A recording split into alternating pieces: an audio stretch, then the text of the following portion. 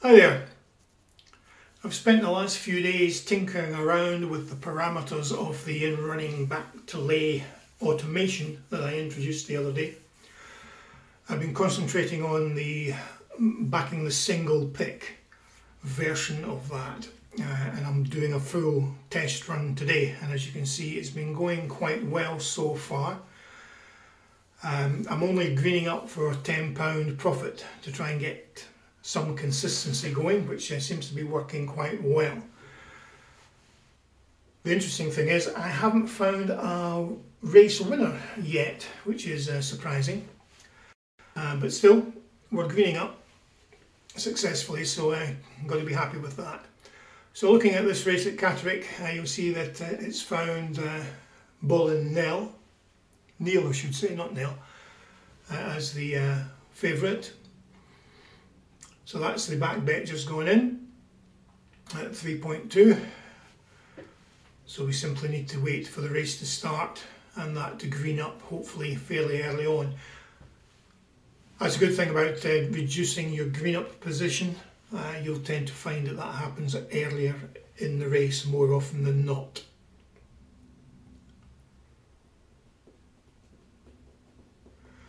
So as you can see from the watch list down the left hand side, there's I've been successful in 6 races for a total of £83. A few races haven't been qualifiers because they've had very short price favourites, or the race volume has been very low.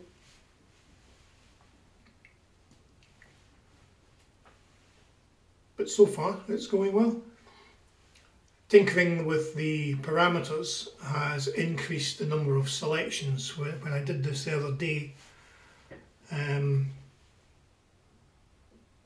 it only found about 11 or 12 qualifying races out of a potential 40 odd on that day.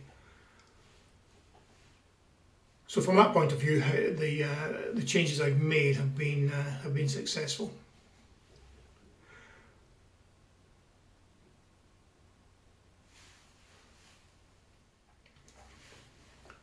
Okay, there was quite a delay loading at Catterick, so I've just jumped ahead as the race started, and you can see that we've greened up almost immediately, so that's another £10 to add to the pile. Let's go on to the next race. Well, as you can see, this race has a ridiculously short priced favourite, so this one isn't a pick, so we'll jump ahead to the next one at Billiston. Off to Ireland for a 5 furlong race. Looking at this, Escaping the Jungle might be the pick, although Emerald Harmony is coming in, so it may screw things up as well and give us more than one selection. Soon find out. No picks at all. Okay, next race. This is going well. Back to Scotland and a 5 furlong race at Musselburgh now. And let's see if we get any picks in this one. The obvious ones, perhaps the top 2 in the market. They look promising. Let's see if the automation finds those ones. Yeah, it's just gone with Arnhem. The rise at the tail end of Ziggy Triton there is probably discounted that one, so there may well have been 2 picks.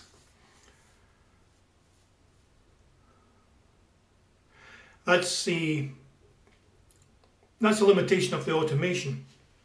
By definition, when you set up the automation and the conditions for the automation, you're specifying a variety of parameters for that automation and that condition.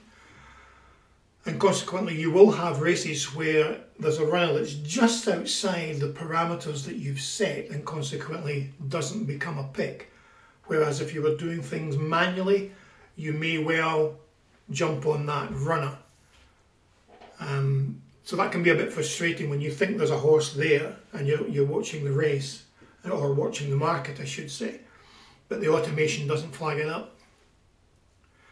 So that's what I've been trying to do over the past few days, is tinker with the settings to see if I first of all can increase the rate of selections rather than sitting around all day and only getting a handful of qualifying races. So things seem to have been picked up today, which is good.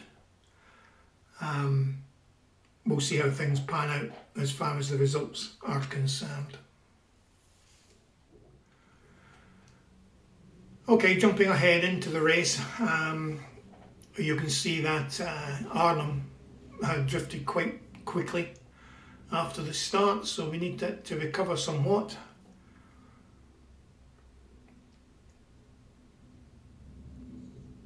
And you can see Ziggy's Triton has come in really, really quite well, which is a bit of a shame. Not looking promising at the moment with the Fairbot though.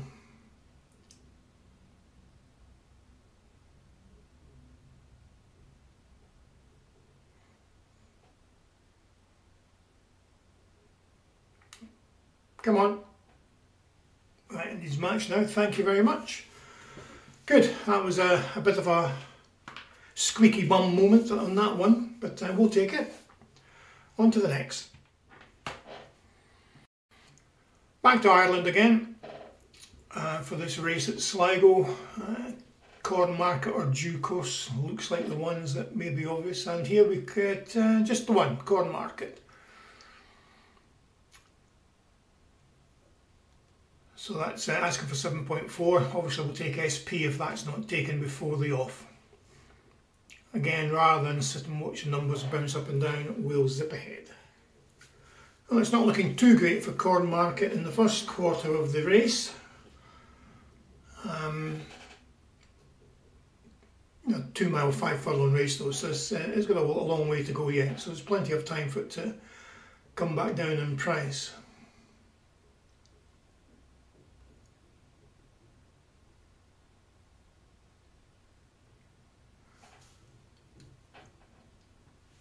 Okay, we'll just let this run and I'll come back to it as and when something happens.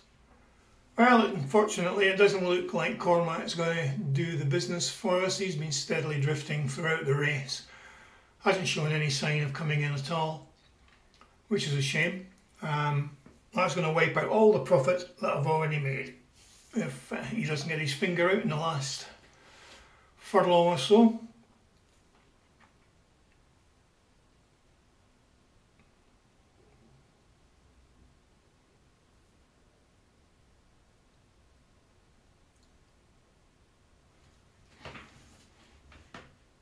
Now we've got what, 7.4, 7.2, so he's going to have to come down to something like 6 in order to trade out, and it doesn't look like it.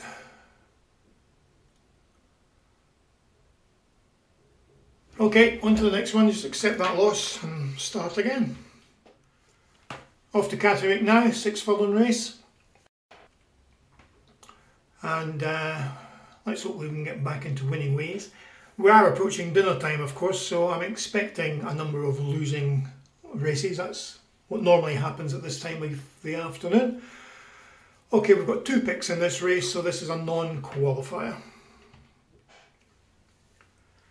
Off to Kempton now. I wouldn't normally do something on the all-weather, but since this is just a test run, I'm just happy to proceed with that. So what we're looking at, probably the favourite by the looks of things. Yep. So we're looking at 1.95. That's it taken. So we'll just jump ahead into the... Okay, the favourite went off at a fairly low price, 1.97. So I wouldn't expect this to trade out until we're quite well into the race, assuming that it is going to trade out, of course. I'll leave this as the last race, I think, simply because it's getting home for dinner time and I'm getting hungry. But I'll come back towards the tail end of the day and let you see the final results.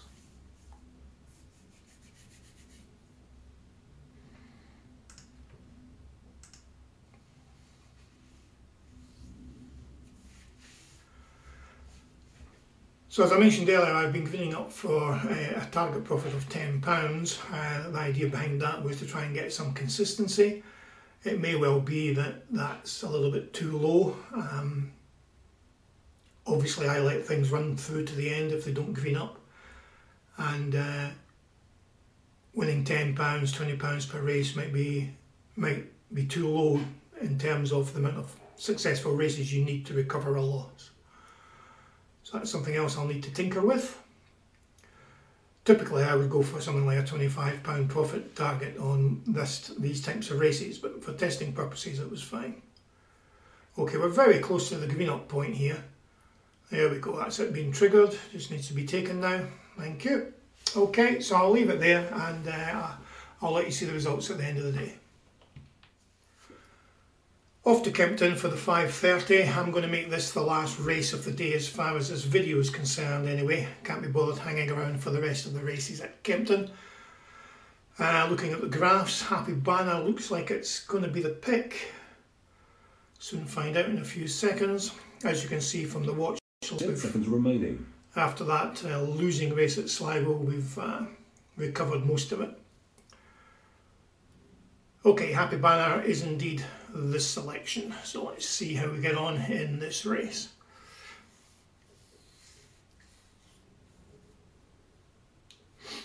I think after today I'll do another test run. I'm quite happy with my settings based on today's results. But I think what I might do is increase my target profit slightly, perhaps to £15, possibly 20, and do another test run, see how we get on.